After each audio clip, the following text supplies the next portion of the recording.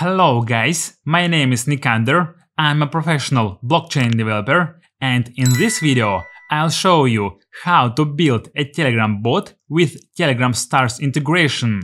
Your users will be able to purchase digital goods directly inside the bot using Stars. And I'll also guide you through the process of handling refunds for previous payments. Let's get started! You can find the full code and detailed instructions in my Telegram channel. Check the link in the description below. Open the BotFather bot on Telegram and type the new bot command to create a new bot. Choose a name and a unique username. Once that's done, copy the bot token. We will need it to control the bot through our Python script. Open PyCharm and create a new file called .env. This file is where we store important keys that shouldn't be publicly available. Now assign bot token to the bot token we just copied. Make sure never to share this token with anyone, as it gives full control over the bot. I'm showing mine here only because I'll delete this bot after the video is finished. Open the terminal and install the libraries Python Telegram bot and python.env. The first one is for interacting with the Telegram bot API, and the second one helps us load environment variables from the .env file. Wait a few moments and close the terminal. Create a new file called config.py. We need this file to store our bot's configuration, including the available digital items, their prices, and messages that the bot will send to users. Import dict and any from the typing module. This allows us to define structured data types for better code readability and maintainability. Define a dictionary called items. This stores the digital goods that users can purchase, including their names, prices, descriptions, and secret codes that they'll receive after payment. Each item is represented as a nested dictionary, making it easy to access and manage. Define a dictionary called messages. This contains all the pre-written responses that the bot will send to users. It includes a welcome message, help instructions, and refund-related messages. Structuring messages like this makes the bot's responses more organized and easier to manage. Go to main.py. Add a docstring at the beginning of the script. This provides a brief description of what the bot does. It enables users to purchase digital items using Telegram Stars and also allows them to request refunds. Import the necessary modules for the bot. OS allows interaction with the operating system, such as reading environment variables. Login helps with the debugging by logging important events and errors. Traceback used for handling and printing detailed error traces when something goes wrong. Default dict from collections, a dictionary subclass that provides default values for missing keys, useful for tracking statistics. Default dict and dict from typing used for type hinting to make the code more readable and structured. Load.env from .env loads environment variables from the .env file to keep sensitive data secure. Telegram module provides various components for interacting with the Telegram bot API, including messages, buttons, and payment handling. Telegram.ext contains essential tools for handling comments, messages, callbacks, pre-checkout queries, and context management. From config, import items, messages, imports the predefined item catalog and bot messages. from config.py so we can use them in our main script. Load environment variables using load.env. This reads the .env file and makes the stored values accessible in the script. Then retrieve the bot token with os.getEnv bot token. This keeps the token secure and prevents it from being hard-coded in the script. Set up login to track important events and errors. Use login.basicconfig to define the log format and set the login level to info. Then create a logger instance with login.getLogger name to log messages throughout the script. Store statistics for tracking purchases and refunds.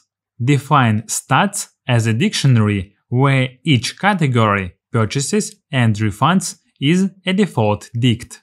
This ensures that missing keys default to 0, making it easier to update counts without additional checks. Define the start comment handler to display available items.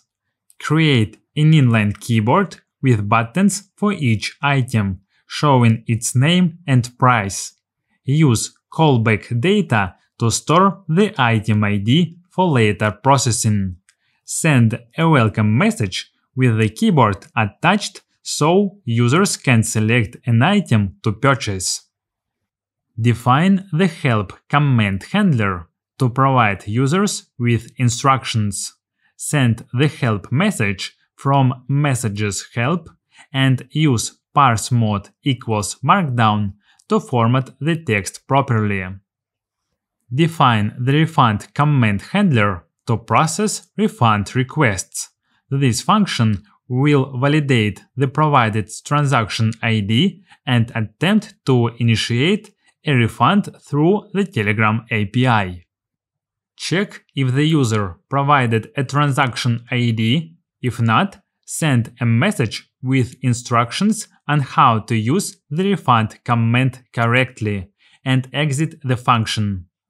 Extract the transaction ID from the command arguments and get the user's ID. Then call the Telegram API to process the refund using refund star payment. If the refund is successful, update the refund statistics and send a success message. Otherwise, notify the user that the refund failed. Handle any errors that occur during the refund process. Capture the exception details, including the error type, message, and traceback, and log them for debugging. Then send a message to the user explaining that the refund couldn't be processed, along with the error details, and suggest checking the transaction ID. Define the button handler function to process button clicks when users select an item. This function will identify the selected item and proceed with the payment process. Retrieve the callback query from the update.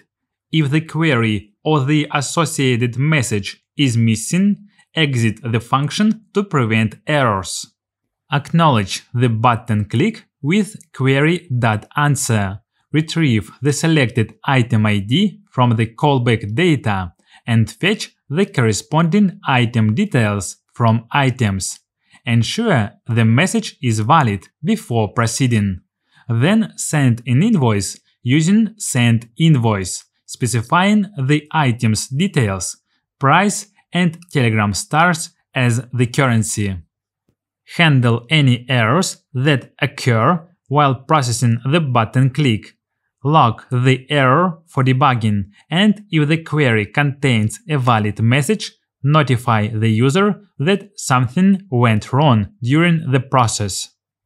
Define the pre-checkout callback function to handle pre-checkout queries. Retrieve the pre-checkout query from the update and verify if the invoice payload matches an existing one. If it's valid, approve the transaction with OK equals true, otherwise reject it with an error message. Define the successful payment callback function to handle completed payments. Retrieve the payment details from the message and extract the item ID. Update the purchase statistics for the user, then log the successful transaction. Finally, send a message to the user with their secret code and refund instructions, formatted using Markdown. Define the error handler function to log any errors that occur during updates. This helps in debugging by recording the update that caused the error and the error details in the log. Define the main function to initialize and start the bot. First, create the application using the bot token.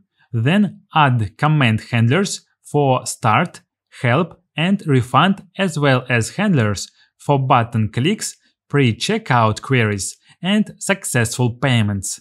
Set up an error handler to log any issues. Finally, start the bot with run polling to keep it running and handle any exceptions that may occur during startup. Check if the script is being run directly. If so, execute the main function to start the bot. Our bot is ready, we can run it. Open Telegram and click Start. We see the greeting message with 3 buttons for buying ice cream for 1 star, a cookie for 3 stars, and a hamburger for 5 stars. We can type help to get more information about the bot. Let's buy an ice cream for 1 Telegram star. It works awesome. Let's also buy a cookie. Great! Before buying the hamburger, let's request refunds for the previous purchases. We can just paste the ready-to-use refund commands. As you can see, we got our stars back. Now let's buy the burger. Great! Now we can refund the burger as well.